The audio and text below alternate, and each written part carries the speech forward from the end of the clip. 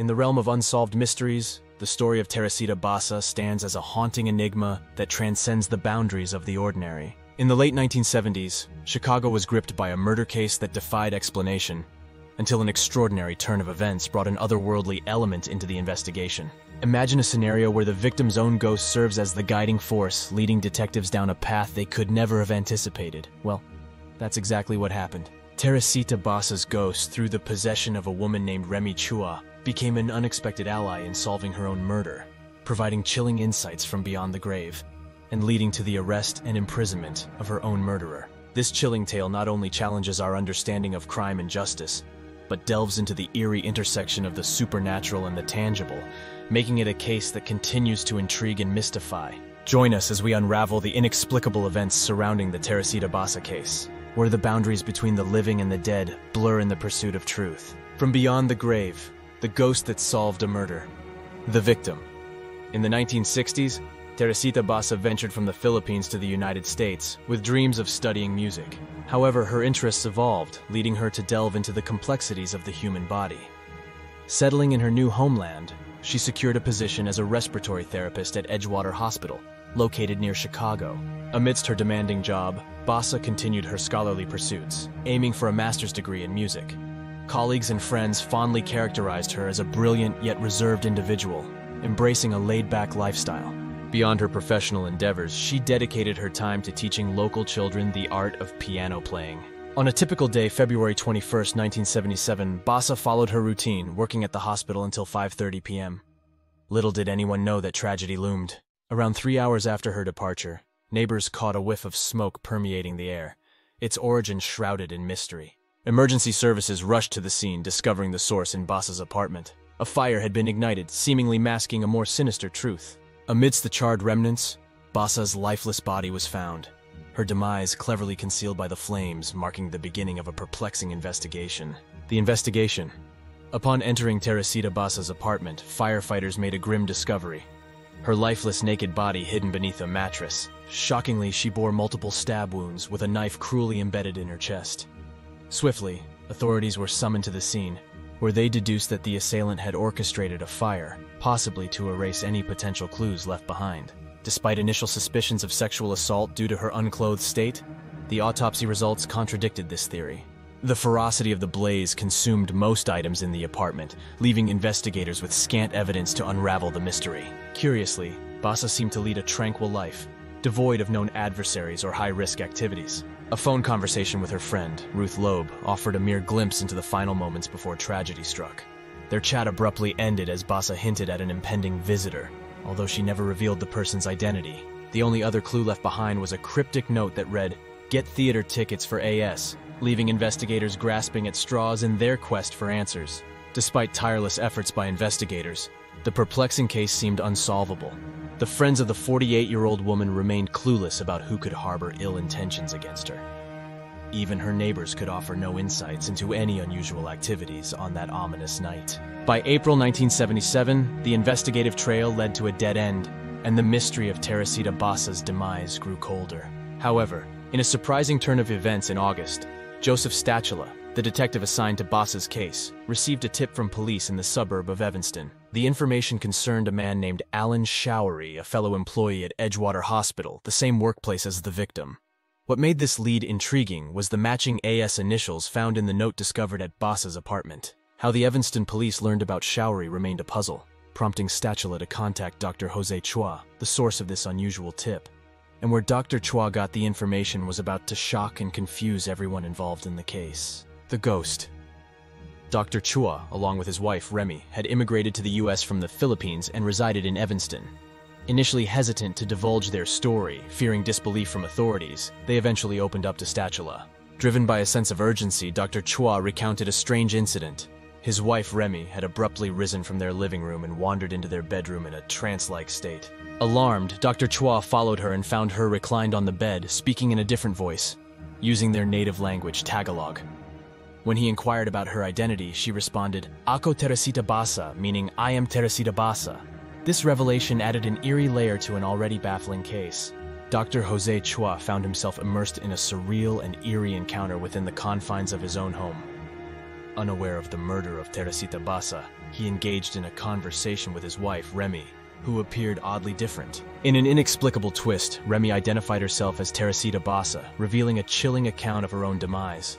According to her, a man named Alan Showery, whom she considered a friend, had entered her apartment. Tragically, their friendship was a guise. Showery had stabbed her, ending her life in a brutal act of violence. This bizarre revelation stunned Dr. Chua, leaving him perplexed. After this trance-like episode, Remy returned to her usual self, and they grappled with the surreal nature of the encounter. Remy confessed to having met Basa once during a hospital orientation, yet they never formed a close bond due to their differing work hours. Fearful of ridicule and disbelief, the couple opted to keep this inexplicable incident to themselves, unwilling to share their extraordinary experience. However, Basa's persistent spirit did not relent. In a subsequent encounter, she implored Dr. Chua for assistance through his wife once more. During this interaction, she revealed crucial information. The investigators needed evidence to convict her murderer. Basa's ghost disclosed that Showery had stolen a distinctive pearl ring from her, a detail previously unknown to the authorities.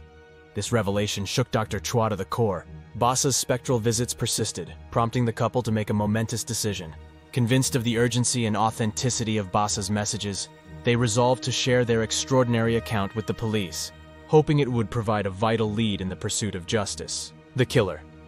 According to Dr. Chua, while under Basa's alleged possession, Remy divulged a harrowing tale. She claimed that Alan Showery, who had come to repair her television, had ruthlessly stabbed her and pilfered her jewelry. Detectives Joseph Stachula and Lee Eplin took the Chua's claims seriously, especially considering Showery's initials matched those found in Basa's diary. Yet this inexplicable connection seemed to hold more enigma than any rational explanation could provide. Detective Stachula, no stranger to the gritty underbelly of Belmont, was used to dealing with pimps, prostitutes, and drug dealers. But the involvement of Dr. and Mrs. Chua marked a remarkable departure from his usual routine.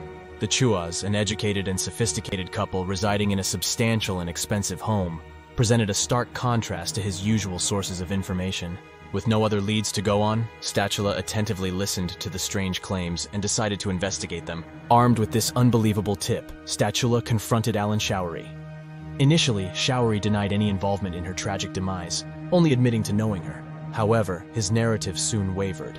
Showery, employed as a respiratory technician at the same hospital where both Chua and Basa worked as respiratory therapists, had experienced a precarious financial situation. In a symbiotic relationship, Basa had generously provided financial assistance to Showery in exchange for his occasional handyman services. Eventually, his story morphed into a tale of a repair visit he paid to Basa's apartment on the fateful night, attempting to fix her television, just as the ghost had told the Chuas. During their investigation, detectives observed a striking piece of evidence.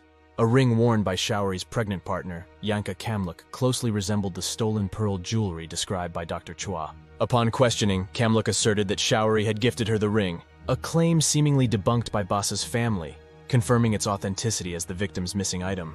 As the evidence stacked against him, Showery succumbed to the weight of guilt, confessing to his heinous deeds.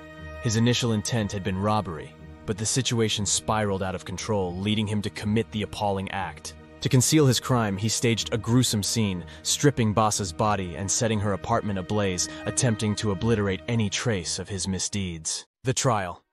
Yet this twisted narrative took a further turn as Showery later withdrew his confession. He alleged that the police had resorted to threats of arresting the expectant Kalmuk unless he confessed. His lawyer, William Swano, mounted a vigorous defense, contending that the murder charge should be dismissed. Swano underscored that Showery's arrest hinged solely on the Chua's bewildering account, boldly stating, "Never to my knowledge has a man been arrested because of a supernatural vision. Police have never before been informed of a criminal's name by a voice from the grave." Nevertheless, the judge ultimately decreed that the trial should proceed, plunging the case into an even deeper enigma. "It's not as if we plan to interrogate a disembodied voice or delve into supernatural realms," clarified a spokesperson from the prosecutor's office to the Washington Post. "We're not particularly intrigued by the supernatural aspect of this trial. While the voice served as the initial lead, the evidence we have was independently developed." The trial became a sensational spectacle, splashed across headlines such as, "Did a voice from the grave finger a murder suspect?" However, the courtroom drama concluded in a mistrial as the jury remained deadlocked, unable to reach a unanimous decision. In an unexpected turn of events, just as preparations for a new trial were underway, Showery abruptly changed his plea to guilty. He was subsequently sentenced to 14 years for charges including murder, robbery, and arson, but the intriguing question lingered.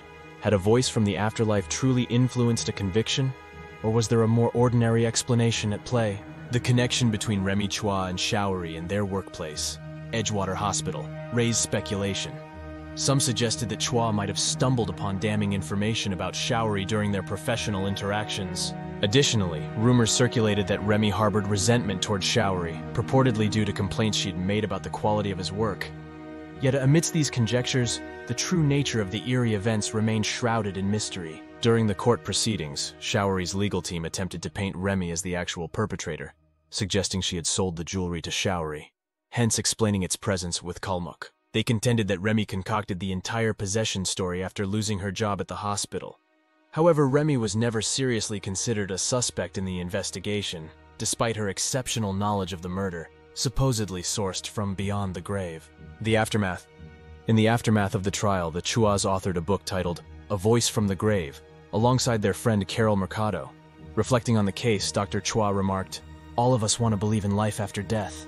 After that, the Chua's lives had gradually returned to normalcy in the years following the murder and trial. Leading a quiet life, Remy never experienced any supernatural events again. In a surprising turn, Showery was released from jail in 1983, merely 6 years after Basa's tragic demise. He also retreated into a life of obscurity, seeking solace in the tranquility of anonymity. The case of Teresita Basa stands as a remarkable blend of the mysterious and the mundane, intertwining the supernatural with the very real world of crime investigation. Through the curious medium of possession, Dr. Jose Chua and his wife Remy provided investigators with a lead that cracked open the case, resulting in the apprehension of Alan Showery, the man responsible for Basa's brutal murder. While skeptics may question the supernatural aspect, the facts of the case cannot be ignored. Basa's jewelry, her possessions, and the initials noted in her diary all converged to implicate Showery, lending credibility to the information channeled through Mrs. Chua. Despite the inexplicable nature of the initial tip, Statula, the seasoned investigator, affirmed that while he wasn't convinced exactly how the information was received by Remy, he was convinced of its authenticity based on the evidence later uncovered. In the courtroom, amidst sensational headlines and public intrigue, Showery's conviction, albeit after a mistrial, brought a semblance of justice. However, questions linger about the motivations and circumstances surrounding Basa's tragic end. The Teresita Basa case remains an enigmatic chapter in the annals of true crime, challenging our understanding of justice, the afterlife, and the unexplained.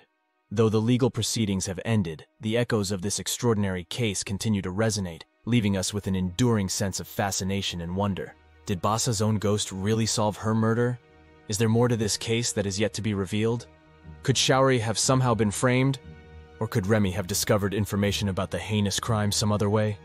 But if that was the case, why did she concoct such an elaborate story that would shed doubt on her information? Let me know your thoughts down below in the comments. Thanks so much for watching. Please like and subscribe as it really helps the channel to grow. You have been watching The Mystery Abyss.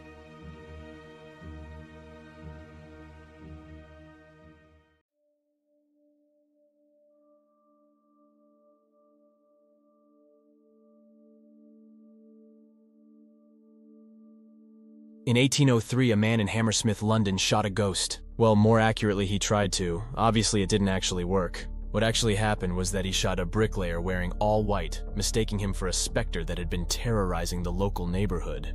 Swiftly arrested, the man was put before a jury, who were given only 2 options for his fate: guilty or not guilty. With no other choice, they rendered a guilty verdict, sentencing him to dissection and death. In a desperate attempt to escape this horrific fate, the man reached out to the king, who surprisingly sympathized with his attempt to gun down a poltergeist and commuted his sentence to a year of hard labor instead. Even more shockingly, the outcome of this trial took over 180 years to reach a full resolution in the British courts, impacting the legal system to this very day. So let's take a proper look at what happened in this strange case that altered British history as we explored the time that a man shot a ghost. Sort of, anyway. The Hammersmith ghost murder case. Rarely do legal history and tales of the supernatural intertwine, but such an unusual convergence is exactly what happened in the Hammersmith ghost incident of 1804. A chilling episode etched into the annals of British crime history. In the midst of the shadowy tenements of 19th century London, a wave of fear swept across Hammersmith as rumors of a malevolent spirit took hold of the community. As terror metamorphosed into hysteria, an innocent man fell victim to a tragic case of mistaken identity, leaving the British courts facing a perplexing dilemma. Could a man be deemed guilty of attempting to harm a ghost? Ghostly goings-on. In the waning months of 1803, residents of Hammersmith, West London began having encounters with, and even being attacked by, a spectral presence. This ghostly apparition was rumored to be the spirit of a man who had taken his own life the previous year and found his final resting place in Hammersmith's churchyard. During this era, prevailing beliefs held that suicide victims, deemed to have committed a mortal sin, were consigned to damnation. Their bodies were denied burial in consecrated ground, as it was thought to disturb the repose of their souls. Consequently, the local populace harbored the conviction that they were haunted due to the improper burial of the suicide victim. Accounts of the ghost's appearance varied among witnesses. Some described a towering figure clad in white robes, while others insisted it wore attire made of calfskin, featuring horns and large glass-like eyes. In an era steeped in superstition, a chilling ghost story swiftly permeated the collective consciousness, triggering a surge in paranoia as accounts of the entity's attack circulated. Thomas Groom, a servant, recounted his eerie encounter with the spectral entity. I was going through the churchyard between 8 and 9 o'clock, with my jacket under my arm and my hands in my pocket when some person came from behind a tombstone, which there are 4 square in the yard behind me, and caught me fast by the throat with both hands and held me fast. My fellow servant, who was going on before, hearing me scuffling, asked what was the matter. Then, whatever it was, gave me a twist round, and I saw nothing.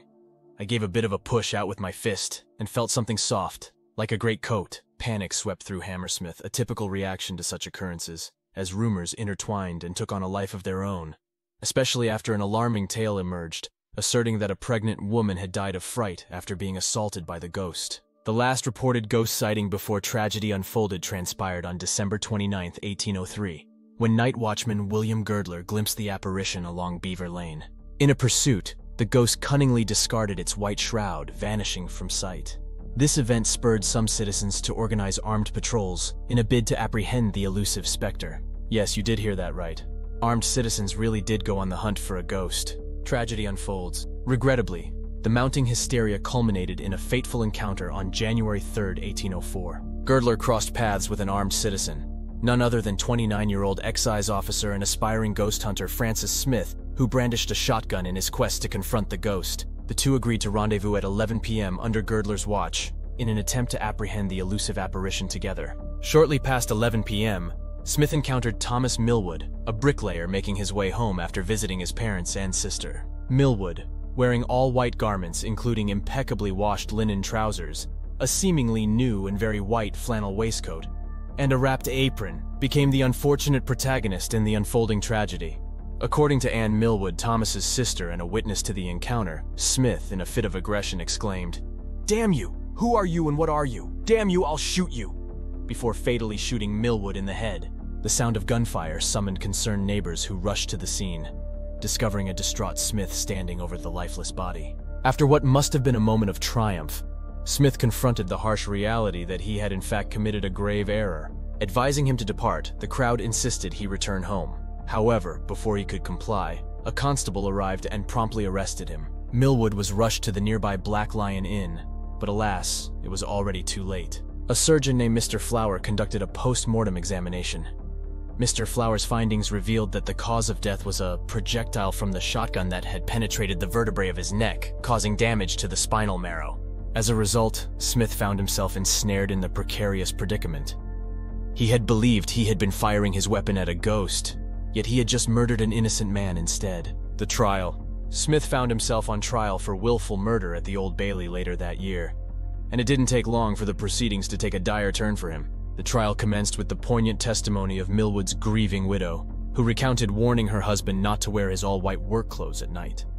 Having previously been mistaken for a ghost, her concern for his safety was, as it turned out, entirely reasonable. Damning evidence came from Millwood's sister, who vividly recalled Smith's abrupt firing, having given her brother no time to stop after being demanded to by Smith. The jury grappled with an intriguing question.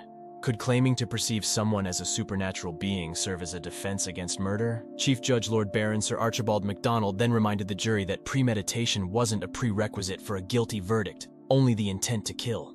The judge underscored that Millwood had never posed a threat to Smith and was denied the opportunity to provoke him. Furthermore, Smith, rather than attempting to apprehend the supposed ghost, chose to shoot on sight. Consequently, the judge asserted that the killing couldn't be justified as an act of self-defense or an accidental shooting. Millwood's defense presented declarations of Smith's good character, but the judge dismissed them. He emphatically conveyed to the jury that character had no bearing on the case. Smith had unequivocally shot Millwood. The judge stressed that Millwood had committed no wrongdoing, and even if he had been feigning being a ghost, it would only constitute a minor misdemeanor, not something warranting a fatal shooting. Legal proceedings and a shift in perspective. After deliberating for an hour, the jury rendered a manslaughter verdict. The judge, instructing them that their only options were murder or acquittal, told them to go back and come to a new conclusion. Upon their return, the jury delivered a guilty verdict, leading to Smith's initial sentencing of hanging and dissection. However, after a plea to the king, who surprisingly sympathized with his situation, this severe sentence was commuted to a year of hard labor instead. The crux of the case revolved around whether Smith could be held accountable for his actions, even if they stemmed from the mistaken belief that Millwood was a ghost. The judge at the time argued that Smith couldn't plead self-defense because he had never been in any real danger. Despite his error, Smith had taken a life, and according to the prevailing legal stance, had to face the consequences. However, this verdict faced scrutiny, including from the king, leading to the commutation of Smith's original sentence. The question of fairness in not considering Smith's serious mistake lingered, so much so that it took another 180 years for the English legal system to address this issue. The resolution came in the early 1980s during a different case. A man, believing he witnessed one person assaulting another, intervened and attacked the alleged assailant. However, it turned out that the supposed assailant was apprehending the other person on suspicion of theft, not attacking him. The intervening person was convicted of assault but appealed, asserting that he genuinely believed the victim was the perpetrator, even if that belief was mistaken. The judges, after careful consideration, concurred with this argument and overturned the conviction. Lord Chief Justice Lane, presiding over the appeal, acknowledged the historical nature of the debate, stating that the case raised legal issues that had been under discussion for an extensive period. He proceeded to provide clarification on the matter. In a case of self-defense where self-defense or the prevention of crime is concerned, if the jury came to the conclusion that the defendant believed, or may have believed, that he was being attacked or that a crime was being committed, and that force was necessary to protect himself or to prevent the crime, then the prosecution have not proved their case. If, however, the defendant's alleged belief was mistaken, and if the mistake was an unreasonable one, that may be a peaceful reason for coming to the conclusion that the belief was not honestly held and should be rejected. Even if the jury comes to the conclusion that the mistake was an unreasonable one, if the defendant may genuinely have been laboring under it, he is entitled to rely upon it. As a result of the appeal, the conviction was quashed, and this decision gained approval from the Privy Council in Beckford v. the Queen, 1988. Subsequently, it was formally incorporated into British law through the Criminal Justice and Immigration Act 2008, Section 76. Conclusion. Contemplating whether Smith would have escaped culpability for Millwood's killing if tried 180 years later remains a matter of conjecture. Smith actively sought out trouble that fateful night, and trouble indeed found him.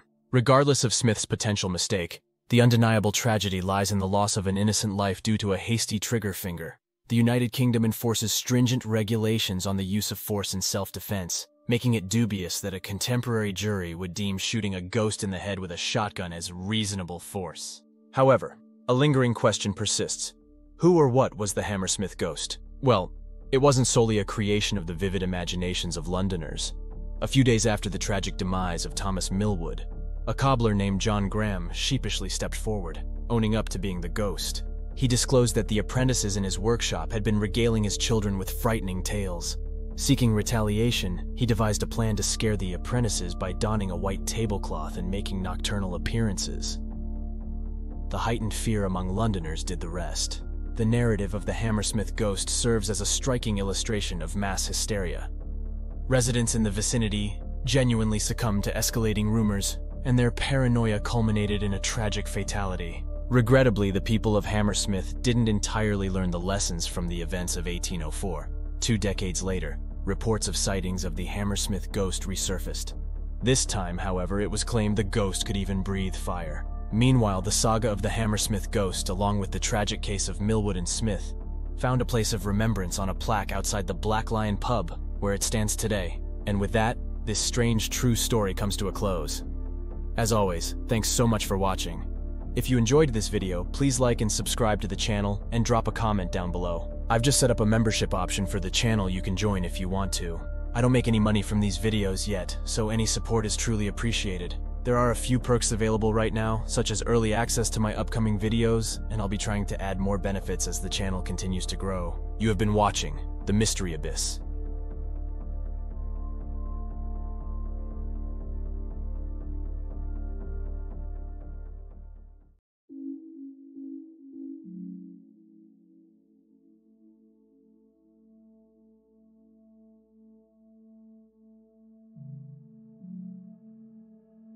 As household objects began to shift and relocate within the Bowen family's residence, Frank Bowen initially dismissed his daughter's unease. He attributed their concerns to an overactive imagination, possibly fueled by unresolved issues linked to their mother's death. But his daughters were convinced that something real was happening. Was this proof that their house was haunted by an evil spirit of some sort? Or was it a sign of a truth that would turn out to be far more chilling? On December 8, 1986, the reality of their tranquil lives was shattered when Frank Bowen and his daughters discovered the truth behind these apparent supernatural happenings as they were confronted with the jarring revelation that a real, disturbing presence had been clandestinely living within their home all along. It was this unsettling experience that forced Frank Bowen to grapple with the horrifying truth he had long disregarded. Unbeknownst to them, someone had been living in their house, Daniel LaPlante, and when Daniel would finally make his presence known to them, a horrifying ordeal was about to unfold. But what the Bowen family experienced was merely a taste of the disturbing and brutal crimes Daniel would proceed to commit. While the Bowens may have escaped with their lives, Daniel's next victims, the pregnant Priscilla Gustafson and her 2 children, 7-year-old Abigail and 5-year-old William, would not be so lucky. The killer who lived in the walls, Daniel LaPlante. Delving into the life of Daniel LaPlante reveals a tapestry of complexities and unsettling experiences.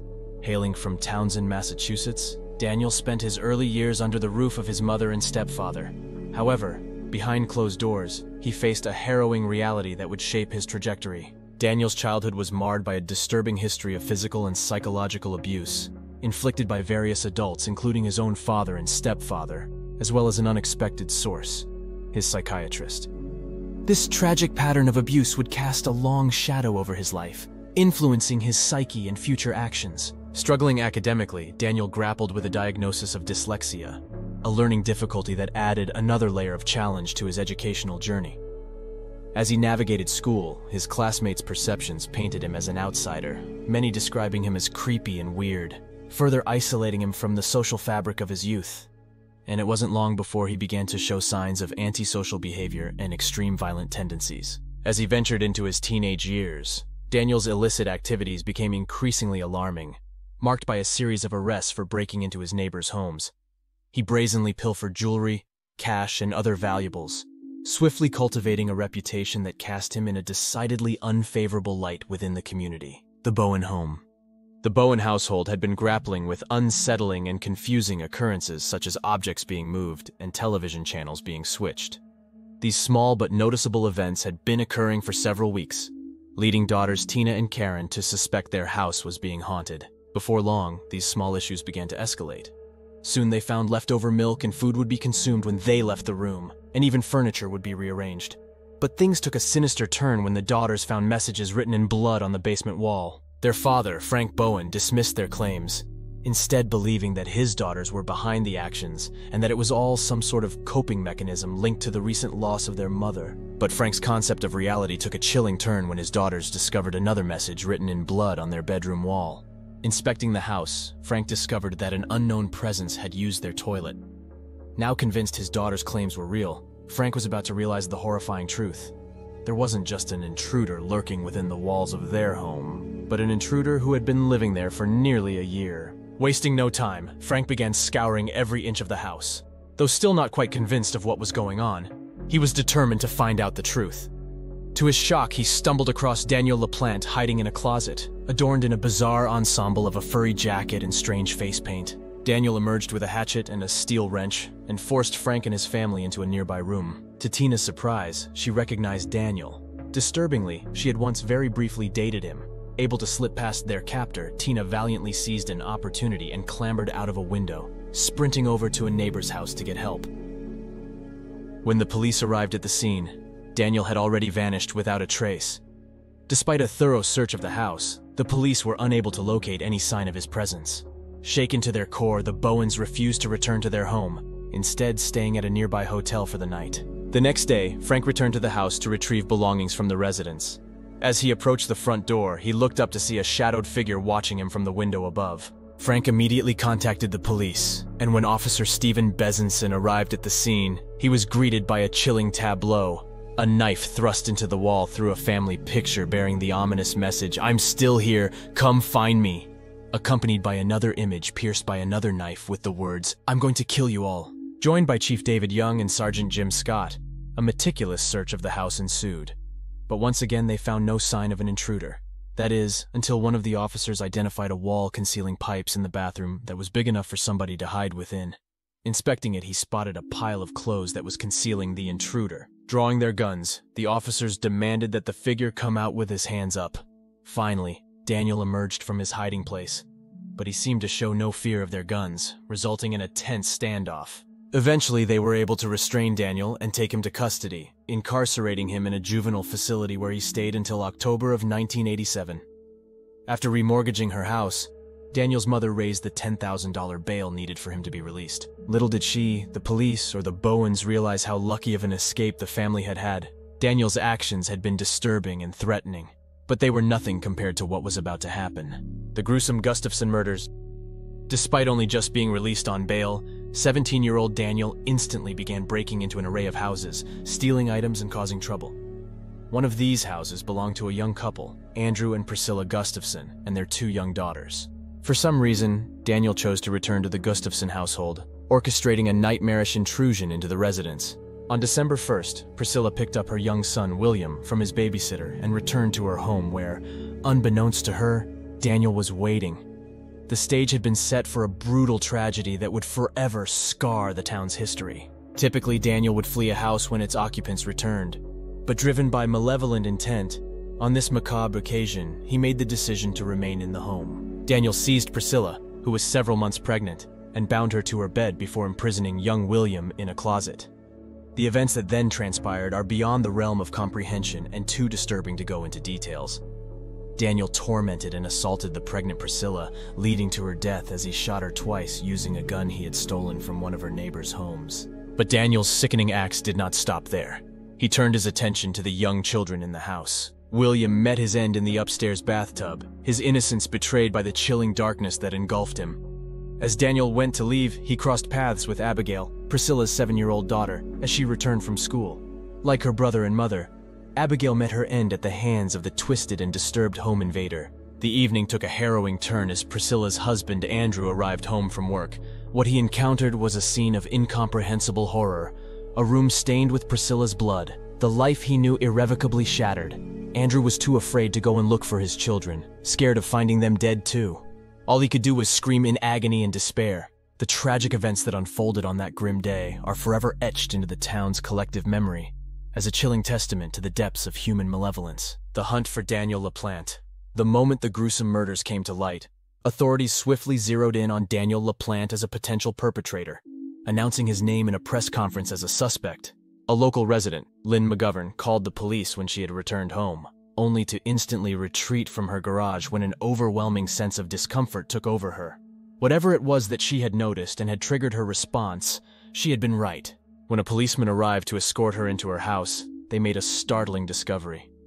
Upon entering the home, they encountered Daniel, who swiftly leapt out of a window and vanished into the encompassing woods, evading capture. Later that evening, on the very same street he grew up, Daniel reemerged and coerced resident Pam McKeela into her car. A struggle ensued, resulting in McKeela leaping out of the vehicle and escaping, though unfortunately it also meant Daniel could slip away once again. But as dusk settled over the town, the relentless efforts of law enforcement bore fruit as police officers managed to locate Daniel hiding in a trash can in the nearby town of Ayres and apprehend him. In the aftermath of the horrors that had unfolded, Frank Bowen expressed anger and frustration at the decision to release Daniel initially. If he had been kept in custody, the Gustafson family would still be alive. Having been living in fear ever since Daniel had been released after invading his home and threatening to kill his family, seeing what Daniel had gone on to do, Frank told a local newspaper, "If Daniel LaPlante does not get convicted and gets out again, I will personally kill him." What happened next? After his trial in 1988, Daniel LaPlante was found guilty of all 3 counts of murder in connection with the tragic Gustafson family slayings. The verdict resulted in a life sentence, confining him to the walls of the Massachusetts Correctional Institution, Norfolk, where he remains incarcerated. In 2017, an opportunity arose for Daniel to seek potential release under a Massachusetts law that granted a chance at reintegration into society for juveniles sentenced to life imprisonment. During his resentencing, Daniel seized the occasion to extend an apology for his heinous actions and to plead for a second chance at redemption. Daniel acknowledged the irrevocable damage he had wrought, acknowledging, "Words cannot fully capture what I have done. I murdered 3 innocent people. Because of me, a 5-year-old boy will never turn 6. There's a 7-year-old girl that will never turn 8. Because of me, a woman will never be able to give birth to her 3rd child. I robbed an unborn child of his first breath. A husband was never able again to hear from his family, 'I love you.' I do not have the words to fully express my profound sorrow, but I am truly sorry for the harm I have caused. From the very essence of who I am, from the depth of my soul, I am sorry. Whether this plea was done out of true remorse or an attempt for freedom, nobody will ever truly know." Despite Daniel's efforts at reconciliation, a psychiatric assessment depicted a disconcerting lack of empathy coupled with a tendency to downplay the gravity of his behavior. Priscilla's sister stood firm in her belief that her sister would never have wanted Daniel to regain freedom. Further insight emerged from Carol Gustafson, Andrew Gustafson's second wife, who revealed that Andrew was tormented by nightmares of his family's murder until his unfortunate death from cancer in 2014. Her impassioned plea echoed through the corridors of justice. "Do not let this man out. He should rot in prison." In response, the judiciary delivered a sentence of 45 years in prison. In 2019, a new law emerged, allowing juveniles convicted of murder the opportunity to petition for parole after serving a minimum of 30 years. While this law presented a glimmer of hope for Daniel that he may be released, the Massachusetts Supreme Judicial Court upheld the initial judge's decision, preserving the course of justice. The disturbing and haunting story of Daniel LaPlante unveils the complexities of the human psyche and the dark potential that resides within. Daniel's life and crimes serve as a chilling reminder of the depths to which a person can descend when consumed by a toxic combination of mental instability and malevolence. While Daniel's history of abuse certainly shines some light on his mental state and reveals the path that led to him becoming the monster he became, it does not excuse it in any way. However, as a society, we need to find ways to identify and prevent other children going through the experiences Daniel did, and find ways to help nurture and heal damaged individuals so they do not grow up to become the living embodiments of the horrors they bore witness to in their youth. Daniel's actions were extremely disturbing, and the justice system has to hold some responsibility for allowing him to leave on bail and commit his horrific murders when he was clearly a dangerous, mentally unstable, and volatile individual. Daniel's case goes to show some real-life horrors are worse than anything that could be fictionalized. Let me know your thoughts down in the comments section below, and for more dark stories and mysteries, make sure to subscribe. You have been watching The Mystery Abyss.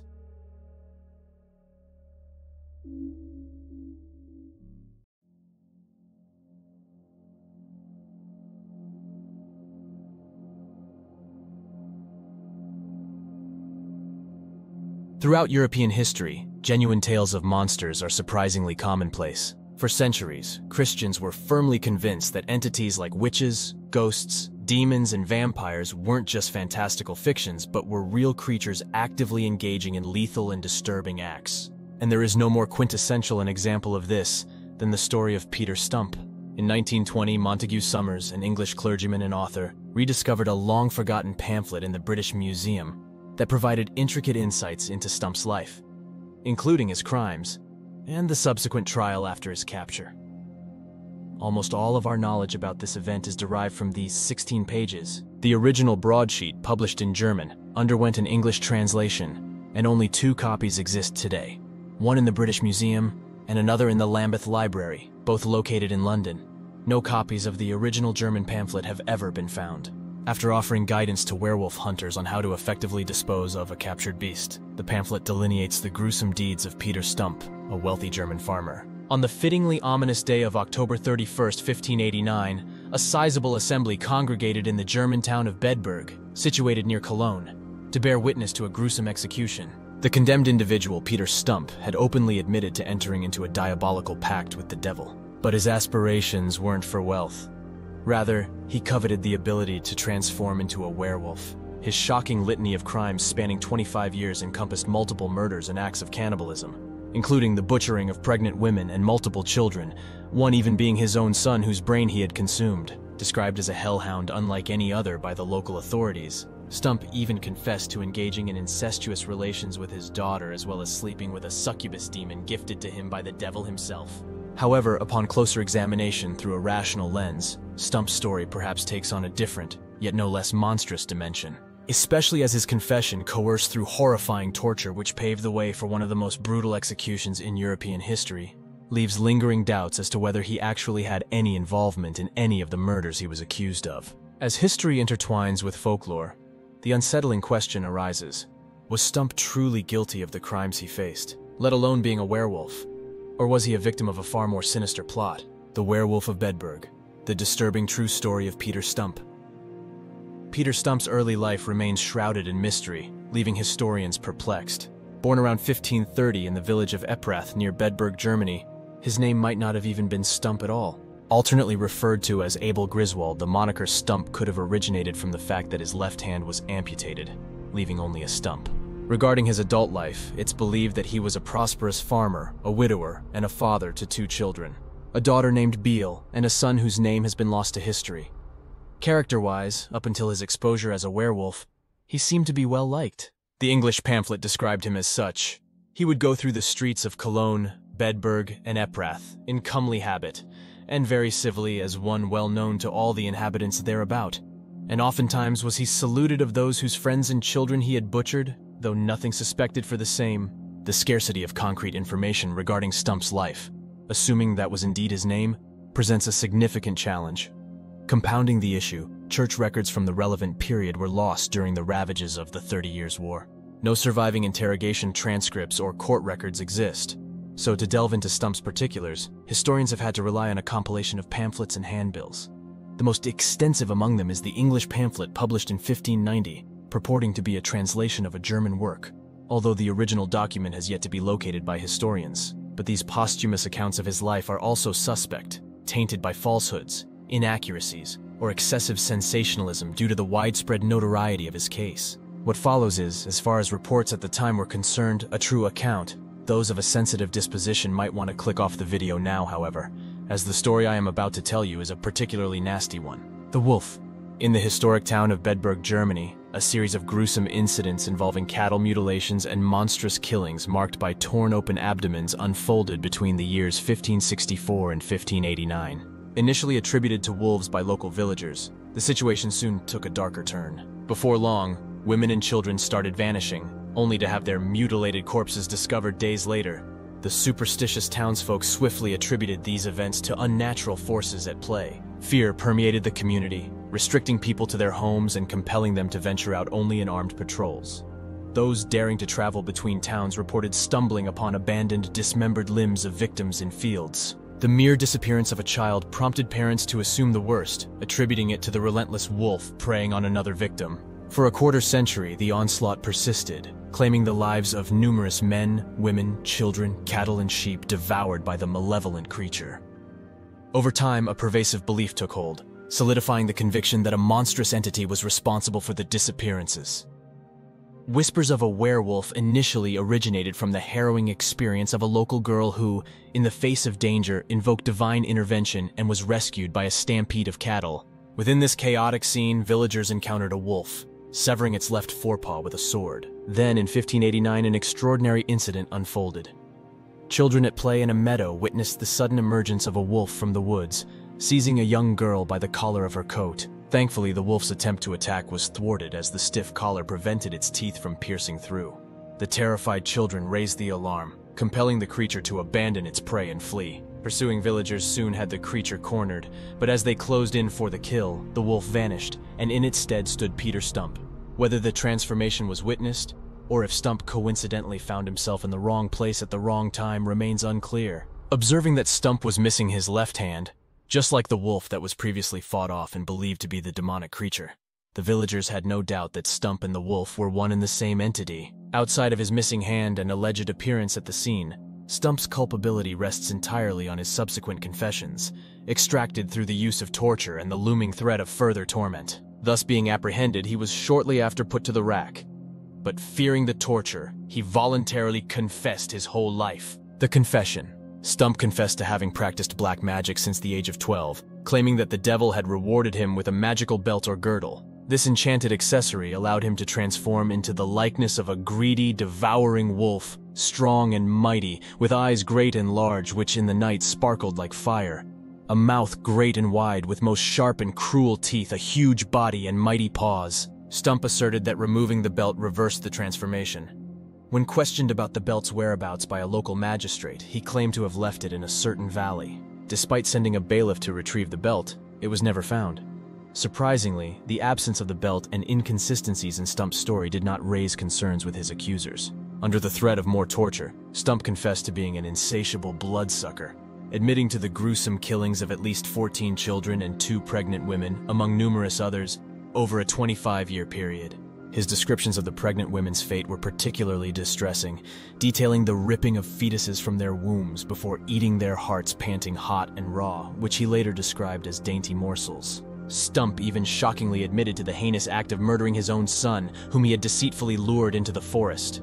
Using the enchanted girdle, he transformed into a wolf and proceeded to cruelly slew him and eat the brains out of his head to staunch his greedy appetite. This revelation carried particular significance because the untimely demise of his son had initially shielded Stumpp from suspicion. On top of murdering his own son as a monstrous serial-killing wolf, Stumpp also confessed to having an incestuous relationship with his 15-year-old daughter, as well as a distant relative called Catherine that he claimed to be his mistress. In addition, Stumpp even admitted to sharing his bed with a succubus that was sent to him as a gift by the devil himself. The execution. Stumpp's trial unfolded as one of the most horrific acts of punishment in European history. Initially fastened to a wheel, his body endured the excruciating ordeal of having the flesh torn from it in 10 different places, a gruesome act executed with red-hot pincers. The same merciless procedure was then extended to his arms and legs. Proceeding with the grim spectacle, the executioner wielded the blunt side of an axe, systematically breaking all of Stumpp's flayed limbs. This brutal act aimed to ensure he couldn't crawl out of his own grave and continue to wreak havoc. The grotesque spectacle culminated with his beheading, followed by his body being burnt on a pyre. Catherine and Beale faced a similarly harrowing fate, having endured being flayed, strangled, and burned alongside Stumpp's body. As a precautionary measure against potential wolfish behavior, a torture wheel was erected on a pole featuring the figure of a wolf and crowned by Peter Stumpp's severed head. Contextualizing wolves and witches, the sensational nature of Stumpp's transgressions and the ensuing punishment captivated the collective imagination.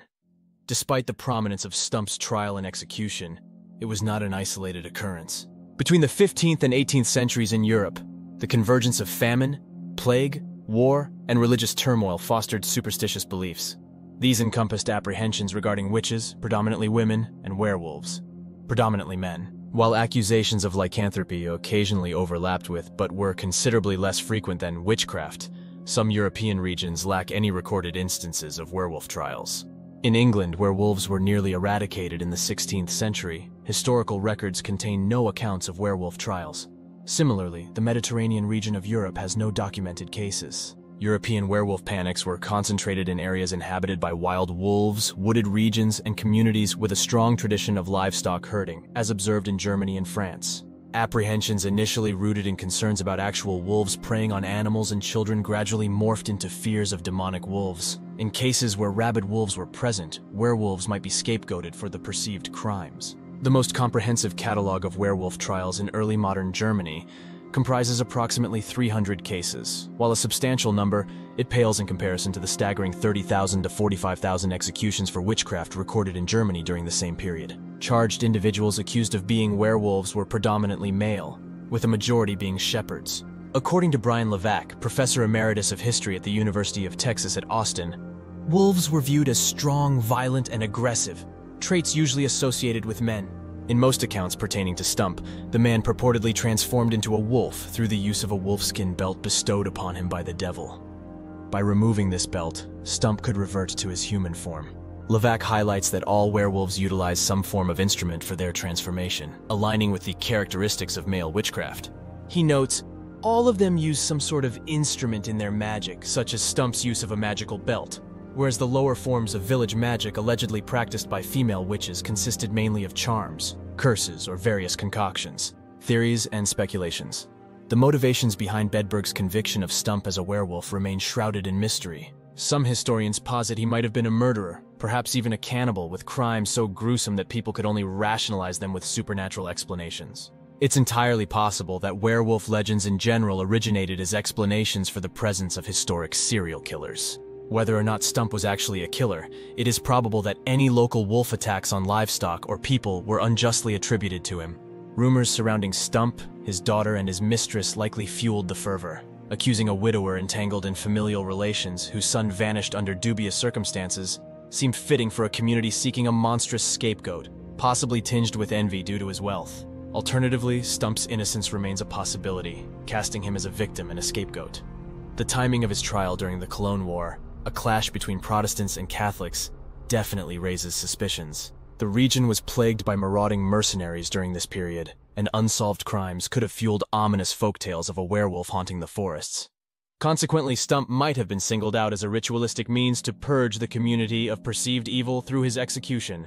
Furthermore, there is a strange detail that appears incongruent with historical facts, hinting at an underlying layer beneath the surface story of Peter Stumpp the werewolf. Both the 16-page pamphlet and the German broadsheets emphasize the presence of members of the aristocracy at Stumpp's execution, including the new Archbishop and Elector of Cologne. This singular fact implies the existence of a concealed motive. Relevance may be found in the block of years during which Stumpp was purported to have committed his crimes, which coincided with a period of internal spiritual and political turmoil. The Electorate of Cologne experienced upheaval with the introduction of Protestantism by the former Archbishop Gebhard Truchsess von Waldburg. Stumpp, an early convert to Protestantism, participated in a war that historians contend unleashed unbridled violence among soldiers on both sides, leading to a plague epidemic. In 1587, the Protestants suffered their final defeat, and the new Lord of Bedburg, Werner, Count of Salm-Reiferscheid-Dyke, transformed Bedburg Castle into the headquarters for his Catholic mercenaries, resolute in re-establishing the Roman faith. The werewolf trial of Stumpp may have served as more than a persuasive tool, albeit not gently, to encourage the remaining Protestants to convert to Catholicism. It seems improbable that Germany's elite would attend a conventional werewolf or witch trial, which were in fact commonplace. Instead, it is likely that, having outlined Stumpp's alleged and truly outrageous crimes, the elite orchestrated a grand public spectacle. With ensured visibility to the general public, the nobility embarked on their rides to witness the disembodiment of a werewolf, a Protestant rogue, an embodiment of anti-Catholic spiritual darkness. One might argue that no public relations stunt since has equaled the uniqueness and sheer morbidity of the execution of Peter Stumpp. Conclusion. In the twilight realms where history meets myth, the tale of Peter Stumpp, the Bedburg werewolf, remains a haunting enigma. As we peel back the layers of time, the shadows of uncertainty persist, leaving us to ponder the true nature of this 16th century figure. Stumpp's life, mired in accusations of unspeakable crimes and dark pacts, becomes a canvas reflecting the fears and anxieties of a society grappling with the unknown. The execution of Stumpp, marked by its brutality, stands as a testament to an era marred by religious strife, political tensions, and an insidious intertwining of folklore with the judicial system. Was he a predator, a victim, or merely a pawn in a larger, more sinister game?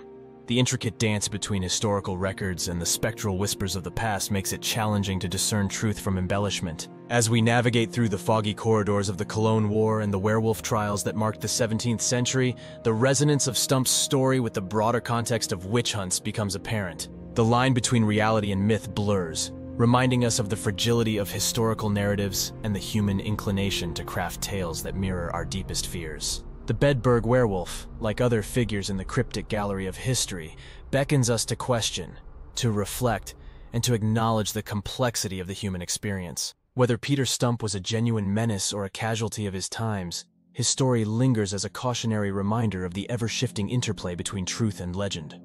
As we close the chapter on this enigmatic narrative, the shadows persist, inviting us to peer into the darkness and contemplate the enduring mysteries of our shared past. As always, thanks so much for watching, and please like and subscribe and comment down below if you enjoyed this video. It really does help the video to gain traction and the channel to grow. I'm interested to know what you all think about this video, as it's a blend between my usual true crime stories, the supernatural, and the weird and dark side of history. If you like it, I'll try and cover more cases like this in the future. You have been watching The Mystery Abyss.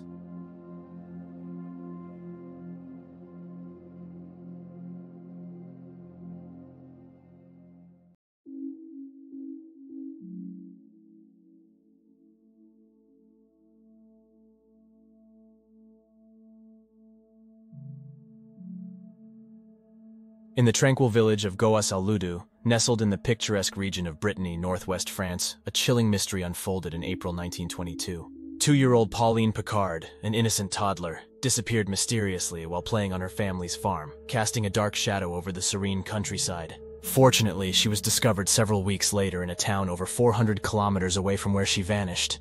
Yet this only deepened the mystery. How had she traveled so far from her home? Had she been snatched away, or was there a more perplexing explanation? After returning home with her relieved parents, it wouldn't be long before a grisly discovery would undermine everything they thought they knew. And with this discovery came a haunting question. Was the girl who had returned home with them really their daughter, or was it an entirely different child? And if it wasn't their daughter, then who actually was this mysterious girl? Join us as we delve into this sinister and perplexing case that has echoes of folklore stories of changelings and fairies, but sadly lives in the realms of a much, much darker reality. The real-life changeling, the shocking case of Pauline Picard. Chapter 1, The Disappearance.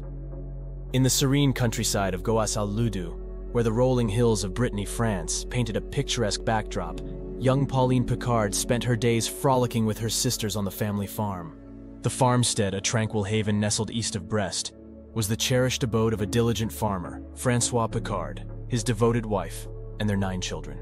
The farm, usually a haven of peace, echoed with the laughter and playful shouts of the Picard children. Playing outdoors was a common sight, and Pauline, a curious 2-year-old, often joined her siblings in their adventures. Under the vast skies of April 1922, as the fragrant aroma of spring hung in the air, a routine evening turned into a heart-wrenching mystery. As the sun dipped below the horizon, casting a warm golden glow over the farm, Mrs. Picard called her daughters inside for dinner. The usual joyful chatter of her children returning filled the air, but there was an unsettling absence. Pauline was nowhere to be found. The worry etched on her mother's face reflected the sudden, inexplicable disappearance of the youngest Picard, casting a shadow over the once tranquil farmhouse. In a unified effort, the Picard family, local law enforcement, and the entire community mobilized to search for little Pauline, affectionately dubbed La Petite Pauline Picard by the media. The day of her disappearance saw an army of more than 150 people meticulously combing through the Picard family farm, as well as the dense woods and vast countryside that surrounded the area, desperately searching for any trace of the missing child. Despite their collective determination, she had simply vanished, leaving behind an eerie void where her laughter once echoed. Her family, gripped by fear and confusion, speculated that she might have wandered off, falling victim to the cold or becoming prey to a wild boar. However, the absence of her body baffled everyone, deepening the sense of mystery that shrouded her disappearance. Rumors and whispers swept through the village, weaving a web of uncertainty. Some spoke of a chimney sweep who allegedly lured Pauline with candy, while others mentioned the presence of 2 strangers lurking around the farm during her disappearance. Gypsy abduction was another theory circulating, although no concrete evidence of their presence in the neighborhood at the time could be found. In the ensuing weeks, gendarmes and police inspectors tirelessly scoured the countryside, hoping to unearth a clue that would lead them to Pauline. Despite their relentless efforts, the little girl had seemingly vanished into thin air, leaving behind a community haunted by unanswered questions. Weeks elapsed, each day dimming the flickering hope of finding Pauline alive. But then, something miraculous happened that nobody could have predicted. Chapter 2, The Girl from Far Away. In an unexpected turn of events, police in the bustling city of Cherbourg, nestled in the heart of Normandy, stumbled upon a bewildered child matching Pauline's description. This mystery girl was found abandoned in the hallway of a local home on Rue Coypel, left to wander alone in a city far from her home. A poorly clothed woman had been seen with her a few days prior, attempting to abandon her in a store but ultimately being thwarted by vigilant bystanders. The authorities were called, and the girl was taken to a hospice where her presence sparked curiosity and concern. When a police officer presented a photograph of the child to Pauline's mother, a torrent of emotions flooded her. Joy, relief, and gratitude overwhelmed her heart. Her daughter had been found. Fueled by newfound hope, the Picard family embarked on the 400-kilometer journey north to bring their precious daughter back home. However, amid the initial wave of relief, an unsettling doubt began to creep into their minds. Casting a shadow over what should have been a moment of unbridled happiness, The lingering uncertainty gnawed at their hearts. Was this truly Pauline, their long-lost daughter?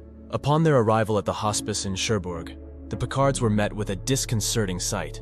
The girl bore a striking resemblance to Pauline but was noticeably thinner, a consequence the police surmised of the weeks spent missing. She appeared cared for. Her clothing, though different from what she had worn on the day she disappeared, was well maintained. Strangely, despite her seemingly healthy appearance, the child remained eerily silent upon reuniting with her family. A profound silence settled over her, devoid of the happiness one might expect from a child reunited with her parents. As her parents attempted to communicate with her, a disconcerting truth emerged. She did not comprehend their words. The language of her homeland, Breton, spoken throughout Brittany, fell on deaf ears, leaving her family puzzled and heartbroken. The inexplicable circumstances surrounding Pauline's return raised a multitude of perplexing questions. How had she traveled a staggering 400 kilometers? What had befallen her during her absence? The unsettling enigma deepened as she exhibited no recollection of her family, her memory seemingly wiped clean. Amnesia, a result of post-traumatic stress, was offered as a tentative explanation for her lack of recognition and understanding of her mother tongue. Despite initial doubts, the Picards gradually became convinced that the girl was indeed Pauline after spending several days with her. With hope in their hearts, they took the girl back to Goas al Ludu, anticipating that her familiar surroundings might trigger her memory and bring back her voice. During the journey home, the girl uttered 3 words in Breton on the train, a glimmer of hope that she might recover her lost identity. Upon returning to the family farm in Goas al Ludu, the siblings recognized her, yet a shadow of uncertainty lingered within the household. The girl's requests for bread and her calls to the family cat in the local language added to the perplexing enigma, leaving the Picard family and the entire village in a state of puzzling bewilderment. Then a visit from a neighbor named Yves Martin shattered the fragile peace that had settled over the Picard household. What seemed like a celebration of Pauline's return took a chilling turn when Martin, upon seeing the child, let out a bone-chilling scream. "God help me, I am guilty!" he cried out before fleeing, leaving the family and the entire neighborhood in a state of shock. His actions would later lead to his admission to an asylum, adding another layer of mystery to the already bewildering tale of Pauline Picard's disappearance and return. Chapter 3. The Disturbing Truth. Amidst the quietude of the morning on May 26th, a passing farmer near the Picard household made a gruesome discovery that shook the village to its core. He had found the badly mutilated and decomposed body of a small girl. She lay naked, her head brutally severed, the remains horrifyingly ravaged by the passage of time. Beside the lifeless form lay a meticulously folded pile of clothes, a chilling juxtaposition of care and brutality. The eerie arrangement of the clothing, placed and not scattered, suggested a deliberate act. Shaken to the core, the farmer hastened back to the village where he sought help from the gendarmes, the local police. The village inhabitants, including the Picard family, gathered at the scene, their hearts heavy with dread. The clothes, unmistakably the ones Pauline was wearing on the day she vanished, confirmed their worst fears, amplifying the sense of tragedy that hung in the air. Despite their grief, they faced a chilling reality. The body was so severely decomposed that identification proved impossible, especially as the head, found separate from the body, had been devoured by scavenging foxes. Strangely, the gruesome scene lay within an area that had been meticulously combed multiple times during the initial search operation. The grim news reverberated far beyond the confines of the small village, reaching even the pages of the New York Times. The newspaper reported on the meticulous search conducted during Pauline's disappearance, emphasizing that the body would have been discovered had it lain where it was found. This led to a haunting conclusion. The body and the neatly arranged clothes had been placed there recently, raising questions about the unknown perpetrator's motives. The absence of the head, hands, and feet, juxtaposed with the presence of a nearby severed head, added an even more macabre layer to the mystery. The once peaceful village was now gripped by fear and confusion, as the unsettling truth remained just out of reach, buried beneath layers of uncertainty and speculation. A detailed medical examination of the remains only deepened the enigma. The severed head, initially assumed to be that of a child, was revealed to belong to an adult male, introducing the sinister notion of a second victim, a mysterious adult whose identity remained elusive. Curiously, Pauline's torso and stomach, typically the first targets for scavengers, remained intact. The medical examiners, despite their expertise, found themselves baffled. Cut marks and bites on the bones hinted at scavenger activity, but the cause of death remained elusive. Was it possible that Pauline had succumbed to the elements after becoming lost, or had a more sinister plot unfolded? Initially, her parents questioned if someone had abducted Pauline, lost her, and then orchestrated the placement of a deceased body bearing a haunting resemblance to the missing girl.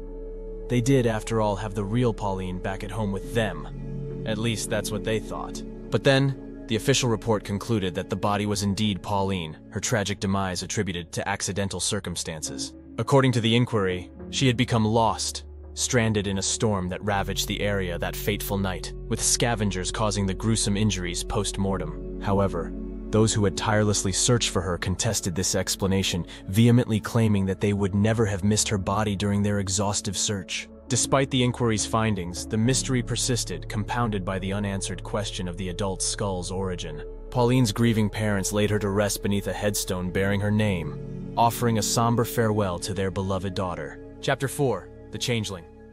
In the wake of the grim discovery of the body now confirmed to belong to Pauline, a perplexing question loomed large.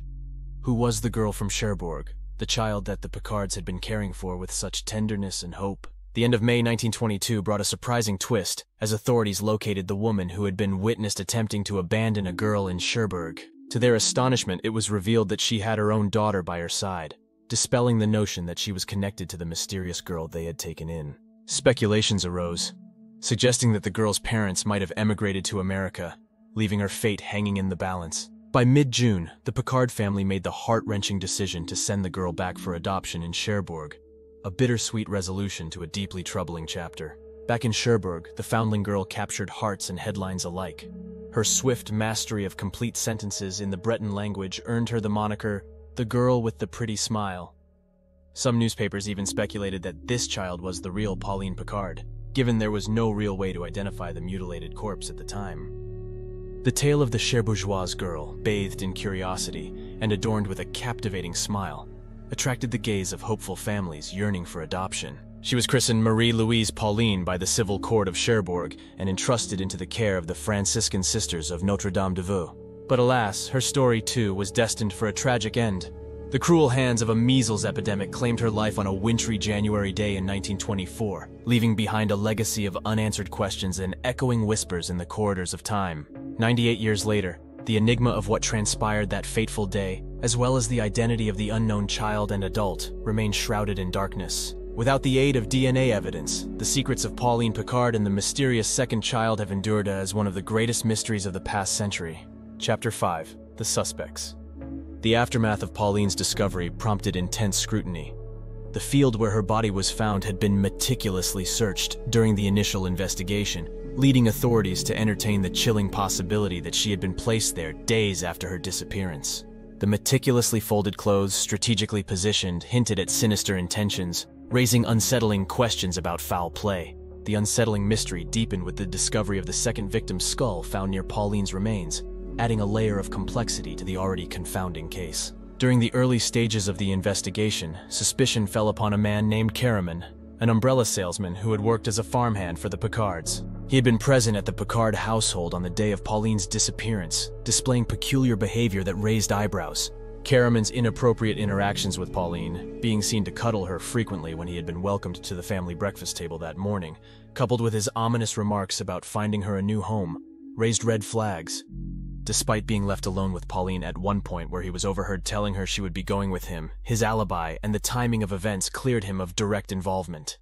He was briefly detained for unrelated fraud charges but was eventually released, his connection to the disappearance proving to be inconclusive. Another figure emerged in the form of Yves Martin, a middle-aged farmer who visited the Picard family. After the chilling moment in which he appeared to confess after encountering the Changeling at the farm before anybody knew Pauline was dead, Martin was reported to have gone into a manic state and was quickly locked up in a psychiatric hospital. His sudden descent into madness cast a shadow of suspicion, leading investigators to consider the possibility that he might have been involved in Pauline's tragic fate. Yet, even in death, whispers of Pauline's continued existence echoed through the narrow lanes of Brittany. Rumors like tendrils of fog slithered through the air, weaving a chilling tale of her abduction by a wealthy family. According to these murmurs, they had replaced Pauline with their own ill-fated child, leaving the world to mourn a life that still breathed. The pages of Le Petit Parisien, capturing the essence of these sinister murmurs, predicted a resurgence of the investigation, a quest for truth that lingered in the air like an unanswered question. But if their speculation held any truth, it has not come to light in the countless years since this theory was first published. The case of Pauline Picard remains shrouded in uncertainty, a complex web of clues and contradictions. The village of Goa Saludu and the surrounding countryside echoes with unanswered questions, leaving both the authorities and the community grappling with an enigma that forever altered their lives. Conclusion. As we close the chapter on the perplexing case of Pauline Picard, a chilling shroud of mystery continues to enshroud her story. Despite the passage of time, the questions surrounding her disappearance, the discovery of her purported remains, and the unsettling speculations persist like ghostly whispers in the night. Even in the face of exhaustive investigations and countless theories, the truth remains elusive, leaving us with a profound sense of unease. The disappearance of this innocent toddler has transcended generations, captivating the minds of those drawn to unsolved enigmas and sparking the imagination of writers and artists alike. In the absence of definitive answers, Pauline Picard's legacy endures as a reminder of the enigmatic nature of life's darkest mysteries. Her name lingers in the echoes of history, inviting new generations to ponder the chilling unknowns that still haunt the quiet corners of Brittany, France. Thanks so much for watching, and I hope you enjoyed hearing about this strange true crime case. While very dark and disturbing, the mysteries and unanswered questions behind this one really captivated me, especially as it genuinely does have echoes of folklore stories about changelings, even if the truth is likely something much more unsettling than any myth or story. If you enjoyed this video, don't forget to like and subscribe and drop a comment down below, as it really helps my channel to grow. Feel free to let me know about any cases you would like me to explore next. You have been watching The Mystery Abyss.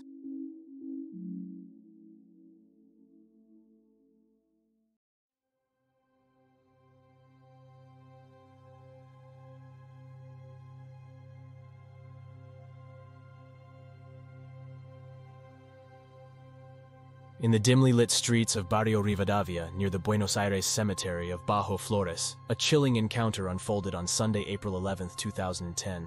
Rodrigo Escura, a 27-year-old philosophy student, found himself in a harrowing situation, confronted by a group of young people led by Marcelo Alejandro Antelo, known as Marcelito.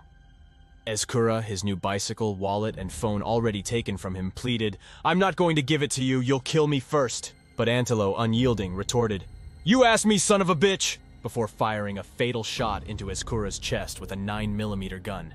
Escura's desperate venture through the dark streets hinted at a deeper struggle, one driven by insatiable cravings.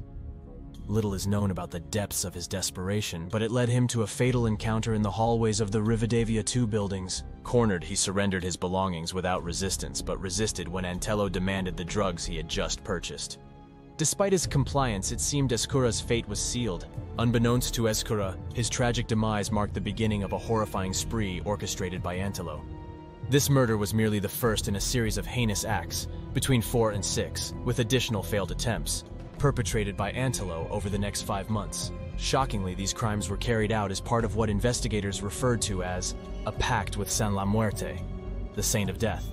Antelo had made a sinister promise to the saint: 1 death a week in exchange for protection for himself and his family, ensuring a constant supply of drugs. This dark covenant set off a wave of violence, leaving a trail of victims and terror in its wake. The San La Muerte Killer, a pact with death.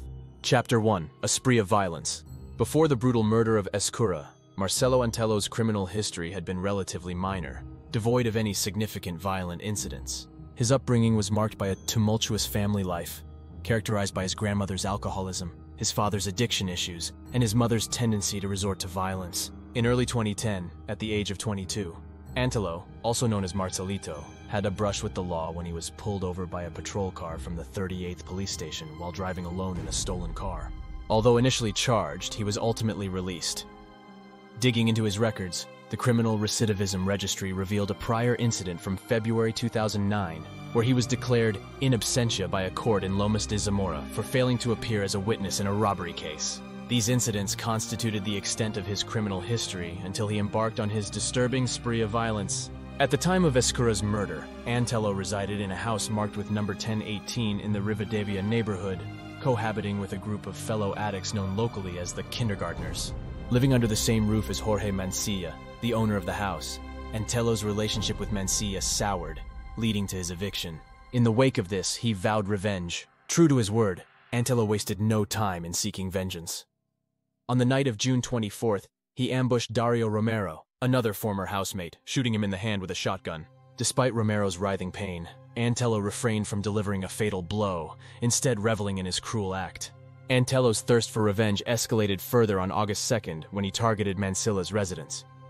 He called out Mancilla's name, demanding his presence, and when met with silence, he fired at the house. 6 days later, in the early hours of August 8th, he returned to the scene.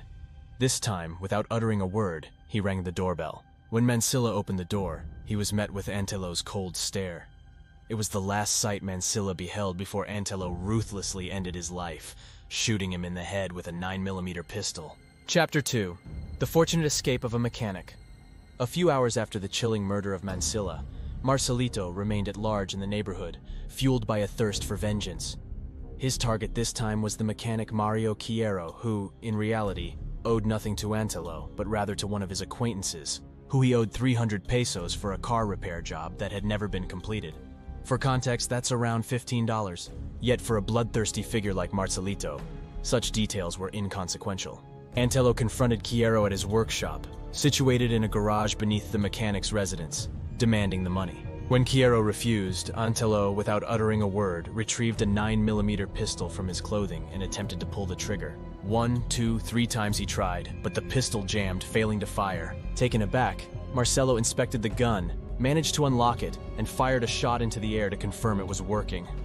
However, this delay allowed Chiero to retreat upstairs and barricade himself inside his home. Instead of retreating, Marcelito began firing at the front of the house, all while bystanders remained passive, failing to intervene or alert the authorities. Eventually, Chiero's wife, from a window, negotiated with Antello. She offered him 150 pesos, all the money they had, in exchange for him leaving them in peace. Reluctantly, Antello accepted the offer. However, as the woman descended to hand him the money, he issued a chilling threat. "If I ever see your husband again, I'll kill him," he warned before casually walking away, blending into the neighborhood as if he hadn't just terrorized an innocent family. Chapter 3. More Tragedy and the Pursuit of Justice. The final 2 murders orchestrated by Marcelo Antello echoed the brutality of his initial crime, where Rodrigo Escura fell victim. On the night of August 15th, Marcelo Cabrera, 28, and Pablo Zaniuk, 26, like Escura before them, navigated the dim passageways of Barrio Rivadavia in search of drugs. In a chilling repeat of his modus operandi, Marcelito and an unidentified accomplice intercepted them in a corridor near house number 107, close to Korea Street. Threatened at gunpoint, both young men relinquished their belongings, but tragically, it did not spare their lives. Zaniuk met his end with a fatal shot to the face, while Cabrera suffered 9 gunshot wounds to various parts of his body. At this point, law enforcement was actively pursuing Antello, eventually leading to his capture 13 days later. On the morning of Saturday, August 28th, officers from Police Station 38 spotted him on the corner of Esteban Bonarino and Oceania in the Rivadavia neighborhood. When ordered to stop, Marcelito responded with gunfire, but thankfully the police managed to subdue him. Upon his arrest, it was discovered that Antello was carrying a 9mm pistol, accompanied by 2 fully loaded magazines, bearing an intact serial number and a federal police shield. Further investigations confirmed that this weapon had been stolen from an officer on March 26th, just a few months prior. Moreover, ballistic tests revealed that this pistol was the same one used in the fatal shootings of Escura, Mancilla, Cabrera, and Zaniuk. According to the case investigators, Antello could potentially be linked to 2 additional murders in Bajo Flores between April and August 2010. However, conclusive evidence to support these claims remained elusive. Chapter 4. A Pact with Death. The true nature of Marcelo Antello's sinister spree began to unravel after his arrest, hinting at a connection with a pledge he had made to San La Muerte, a saint not recognized by the Catholic Church in exchange for protection. Close relatives of Antello disclosed to investigators that he was a devoted follower of this obscure saint, and that he had entered into a dark covenant, promising 1 life a week in return for San La Muerte's sheltering embrace. A witness revealed a chilling detail. Marcelito had allegedly recorded himself with Escura's pilfered cell phone, articulating his vow to kill a person every week as part of his pact. Strangely, this phone never surfaced, leaving behind a mysterious void. Following Antello's apprehension, journalists delving into the heart of the Rivadavia neighborhood were met with an impenetrable wall of silence. Amidst this silence, journalist Liliana Caruso managed to extract a crucial testimony, shedding light on the unsettling promise. A relative of Antello, who chose to identify himself as Jorge to avoid repercussions, cautiously revealed, "Some things that are said are true, others are not. I didn't see him very often due to my work commitments. What I can affirm is that the young man initially embraced evangelism and everything seemed fine. However, at some point, he became entangled with a sect worshipping San La Muerte. That's when he started uttering strange things, engaging in peculiar activities. He vanished from here and was never seen again. San La Muerte, commonly known as the Saint of the Good Death, exists on the fringes of religious recognition tolerated by the Catholic Church. This religious figure finds a fervent following in the Argentine Mesopotamia, the province of Buenos Aires, and select provinces in the northern regions of the country. The supposed devotion of Marcelo Antello to this saint, coupled with his vow to commit murder in exchange for the saint's protection, may appear to be rooted in the cult of San La Muerte. However, the true essence of this cult diverges significantly from the perception that Antello's actions might suggest. Despite its intimidating name and image, San La Muerte is merely one among several revered figures in a popular saints pantheon, which includes Gauchito Gil, Defunta Correa, and even contemporary icons like Gilda and Potro Rodrigo. These figures coexist alongside more traditional religious entities such as the Blessed Seferino Namuncura and various incarnations of the Virgin Mary, explains anthropologist Alejandro Frigerio, a researcher at CONICET. San La Muerte, positioned at the less orthodox end of this spectrum, is perceived as a potent spiritual entity capable of aiding troubled devotees. Those who practice this devotion, increasingly prevalent across the country, do not venerate death as an antithesis to life. Instead, they anthropomorphize it, endowing it with human qualities, portraying it as the most just of the saints, the one who ultimately embraces everyone, regardless of their wealth or poverty. Nevertheless, certain prayers to this saint can lead to misinterpretations and subsequent misguided actions. One such prayer reads something like this, though keep in mind I had to use Google Translate to turn it into English, so it may be slightly inaccurate. Saint Death, spirit skeletal and strong, beyond measure, your majesty like Samson, indispensable in moments of danger, I invoke you. Certain of your benevolence, I pray to Almighty God, grant me all I seek from you. Let remorse grip the one who harmed or cursed me.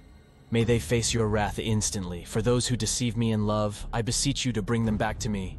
And if they disregard your mysterious command, mighty spirit of death, let them feel the might of your scythe. In games and business I appoint you my best counsel, and to all who stand against me, may they forever meet defeat. O Saint Death, my guardian angel. Amen. Chapter 5. Condemned. In the wake of his capture, a lengthy legal battle culminated in Marcelo Antello receiving a life sentence on September 14, 2012, handed down by the Oral Criminal Court No. 27 of the federal capital. The sentence held him accountable for the heinous murders of 4 individuals: Rodrigo Escara, Jorge Mancilla, Federico Zanyuk, and Marcelo Federico Cabrera. Additionally, Antello was convicted for causing injuries to 3 others: Jorge Diaz Armas, Jorge Quiero, and Dario Romero.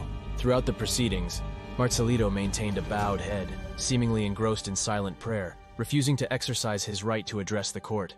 His defense, in a bid to overturn the verdict, lodged an appeal challenging the constitutionality of the life imprisonment sentence. In a pivotal ruling in June 2014, Chamber 3 of the Federal Chamber of Criminal Cassation dismissed the defense's appeal and upheld the original sentence. Regarding the claim of unconstitutionality, the judges asserted that the sentence imposed on Antello does not exceed the bounds of proportionality considering the enormity of the injustice and the degree of culpability exhibited by the accused individual. Conclusion. In the chilling saga of the San La Muerte killer, Marcelo Antello's gruesome crimes and the terrifying promises he made to the obscure saint have left an indelible mark on the annals of criminal history. Through a series of heartless acts, he shattered the lives of innocent victims and plunged an entire community into fear and despair. The relentless pursuit of justice, however, prevailed, leading to Antello's conviction and life imprisonment for his heinous deeds.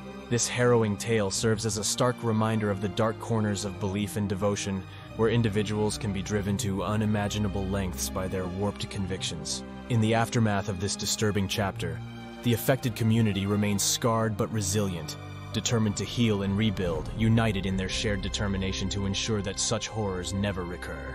The actions of the San La Muerte serial killer were extremely brutal and disturbing, but whether Marcelito really had made any sort of pact with the Saint of Death, as claimed by his family and the police, is ultimately unclear, especially given most of his crimes appear, at least to me, to be focused exclusively around drug addiction and revenge, rather than anything particularly occult or ritualistic. What do you think of this haunting case?